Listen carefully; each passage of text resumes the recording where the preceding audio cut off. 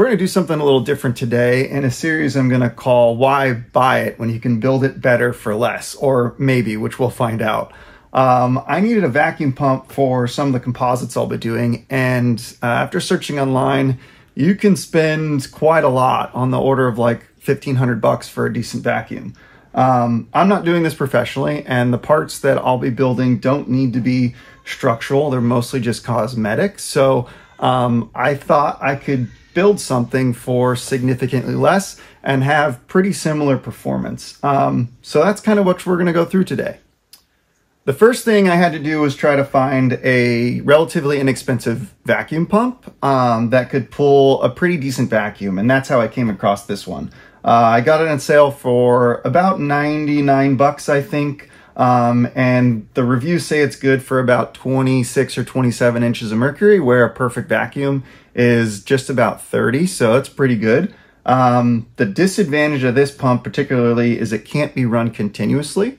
They say it's good for about a half hour, and then things start to go south.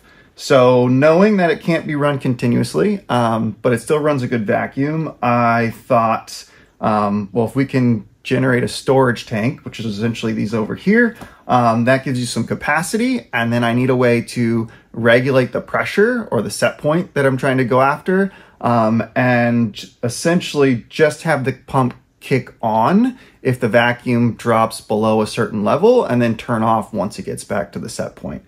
Understanding those constraints, all that was left was to design a system that would adhere to them and build a frame that way could package it all up and make it portable.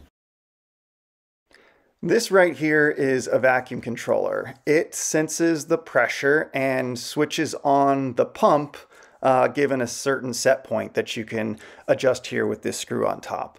They are readily available and about $40, but why do that when you can spend way more time designing and building your own? And that's exactly what we're going to do. We're going to start with an Arduino Nano, use a small pressure sensor with an 1/8 inch barb to sense the pressure or vacuum in our tanks, and we'll display that value onto an LCD screen. We'll be able to adjust that value with a small rotary knob, which will also be displayed on the screen. And depending on the logic, we will trigger a relay that's going to start and stop our motor. This is exactly what that vacuum controller does, but has a couple extra bells and whistles that I think I'm going to like. It's always a good idea to map out the wiring before you start the project. In this case, we need to supply 5 volts to all the devices, connect all the inputs and outputs and communication to the LCD screen, and add in an extra relay that I forgot about and didn't think I needed until now. Remember when I said I was going to build it better and cheaper? Well, let's just pick one. Now, before I lose anyone because they're afraid of using microcontrollers and coding in C language, I want to share that this entire project was coded with ChatGPT. Regardless of your opinion on how scary or dangerous this platform might be, it is massively powerful and makes coding in Arduino super simple. All you have to do is tell ChatGPT what you're trying to do and the things you're using to do it, and it literally takes care of the rest. It's super important to add a statement at the end of your text asking ChatGPT to ask you as many questions as it needs to satisfy your request. In this case, I asked to write a program for an Arduino Nano using the Arduino IDE compiler, explain that I want to read a vacuum from an analog sensor and control a pump based on a set point that will be controlled with an encoder knob. All that should be displayed on an LCD screen, and finally the motor for the vacuum will be controlled with a relay. And last, I asked GDP if it needs any clarification. And this is where the magic happens. It asked a few questions about the hardware and control logic, and bam, perfect code. Believe it or not, this compiled and ran the first try. I permanently soldered the Arduino to the prototype board, added the encoder, pressure transducer, and wired in my 2 relays and my LCD screen. It's important to note that you should always take a look at the data sheets for each component and wire it in the way they suggest. I'm doing one more final check to make sure everything works before I package it up and put it in the black box.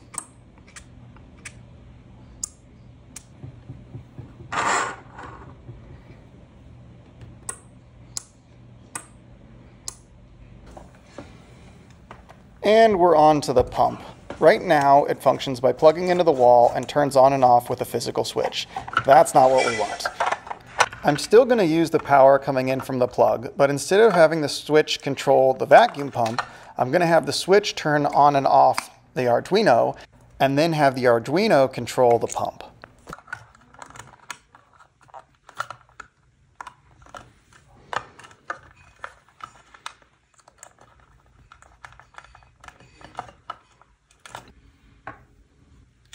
This next one had me fooled for a minute. For some reason, a pump made in China uses British pipe thread, which is very not standard, and I planned on using national pipe thread, NPT, for the rest of this project, so we had to find an adapter to make that work. You can put it all back together and almost say it looks like I know what I'm doing. Now that the hard stuff's out of the way, let's design a frame so we can put all this stuff together. For this, I'm using Onshape. I've tried every single free CAD software available, and none of them come close to how user-friendly and powerful Onshape is. If you're looking to design something new or just learn CAD, I highly encourage you to go check out onshape.com. Unfortunately, they are not the sponsor of this video, but if any of you have connections there and want to point them my way, I'd be happy to have a conversation. In the spirit of working smarter and not harder, I wanted to design the frame so that it kind of self-assembled and didn't require any fixturing. So that's what you see here. Each piece interlocks with another, and since I'll be using a CNC router with a round bit to cut these out of plywood, you can't cut square holes with round tools. So I'm adding in what the industry calls dog bones, which are essentially relief cuts, so that the two pieces can fit together without interfering.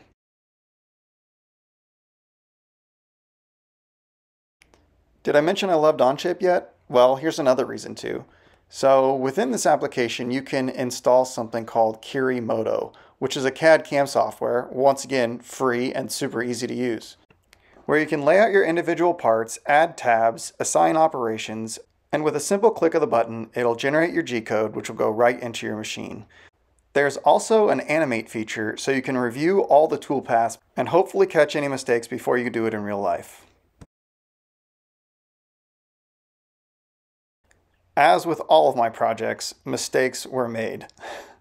During the first operation, I assigned the Z height of the machine to be slightly too low, and the tabs I was relying on keeping the part in place were cut way too thin, to the point to where they didn't do anything at all. That's kind of why you see me here holding the part in place and praying it doesn't shoot it across the room.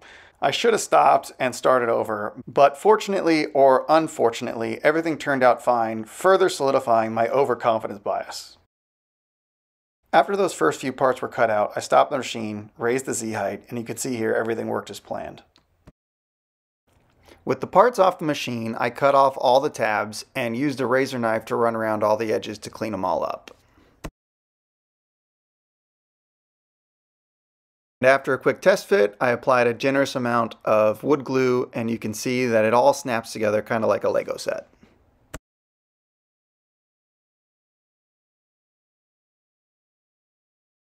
The only thing left to build were the two storage tanks that I'll be making from 3-inch PVC pipe. 1 1/4-inch NTP to 3/8 barb is going to go into each end, and there's one additional hole for an 1/8-inch pressure tap. Let's see if we can't figure out how to make this thing work. I have power coming into the pump. It goes through this switch, and then, as you saw earlier, I wired in this 3-wire conduit. Essentially, I have just 110 power on either side, but I'm using this ground lead as the switched lead that's eventually going to come back and go to the pump to turn it on. So power in goes through a switch. We'll go through 2 relays, one for the pump and then one for our solenoid. So what's that solenoid for? Great question.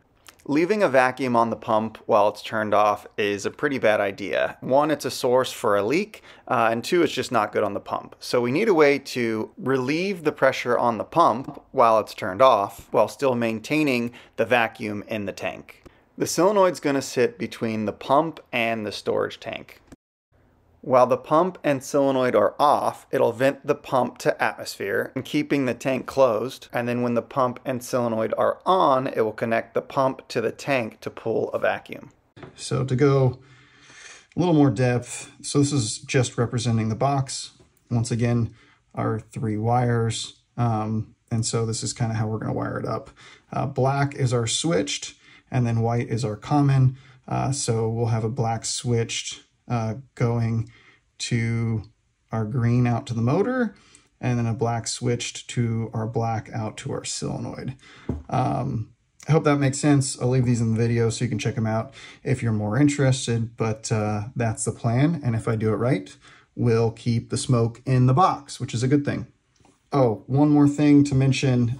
So for the Arduino, I needed 5 volts to power it. So I went and got one of the 10,000 Apple cubes that we have. It's a great 110 to 5 volt inverter. And then I'm just going to use a small USB cable to go from here into my Arduino. And we'll wrap this up, make sure that it doesn't short out or anything. But that makes a nice small package that I can put in this box. And it's a really nice half volt or half amp 5 volt inverter for me. So that's how we'll power the Arduino, and that'll do the 5 volt logic on the relays, and then we'll run the 110 in and out of the relays to power the solenoid and the pump.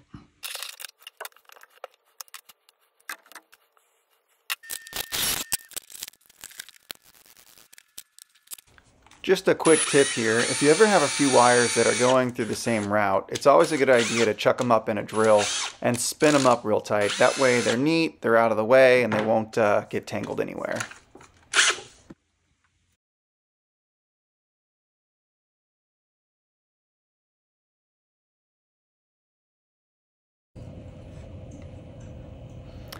It's best practice to only ever put one wire in each terminal. So since both of these relays use the same common, I'm just going to bridge them with a wire on the relay board instead of having multiple wires go into the terminals.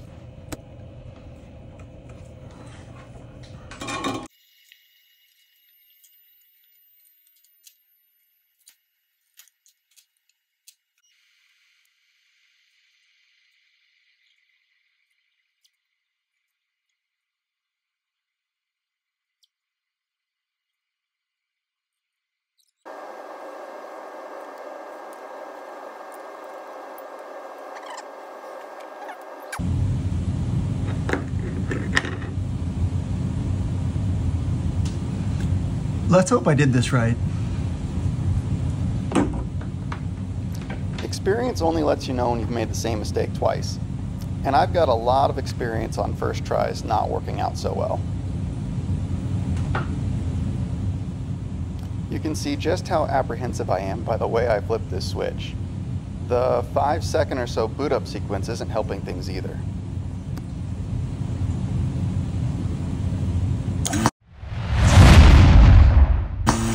And that scared the crap out of me. I left the dust cover on the exhaust of the pump, and well, you can see what happened. Of all things to go wrong, I will take this one again and again. Overall, success. All right, that's it for all the wiring. I taped up all the high voltage stuff just to be extra safe, make sure nothing's going to touch in there. I'll put the cap on it, should be good to go. I'll mount this solenoid up here. I don't know which way yet, one way or another. And then we'll do some piping. After that, should be ready to test. And there she is, all buttoned up. I added the tubing and zip tied all the connections. Overall, pretty stoked. And for one final rundown, the vacuum starts at the pump, goes through our solenoid, goes into the first of the 2 tanks, out the back side and into the second, and then finally comes out the front. You can also see the black tube, that's our pressure port. It goes into our controller and everything gets controlled from there. As soon as the set point goes above the current pressure, the pump kicks on and kicks off again once the pressure is reached.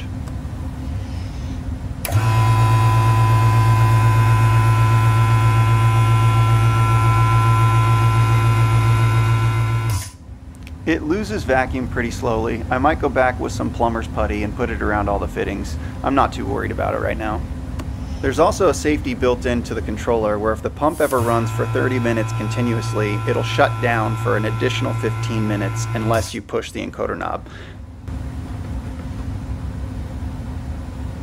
So was I successful? Did I build it better for less? Was it worth it? I think it was. I've got about 150 bucks in the motor and the controller, about 10 or so hours of my time, but I consider that free just because I enjoy doing stuff like this. I would do that for free.